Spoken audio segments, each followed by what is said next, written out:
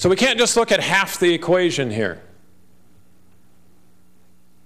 The fact is, they have had some tough times too. In this bill, you want to add $2–3 billion more in taxes to that, or at least you tried yesterday.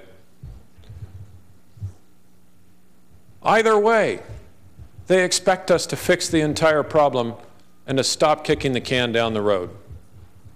We've got 3.5 hours. We're willing to try and reach that point. We're willing to try and get to that point of solving $24 billion in problems. Rather than another endless political drill, we ought to be doing that.